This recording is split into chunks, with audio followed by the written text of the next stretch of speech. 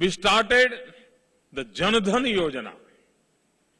In less than a year, we opened 190 million new bank accounts. On social security front, we have launched innovative and attractive scheme for insurance and pension. We have also set up Mudra Bank to fund the small traders who were unfunded so far.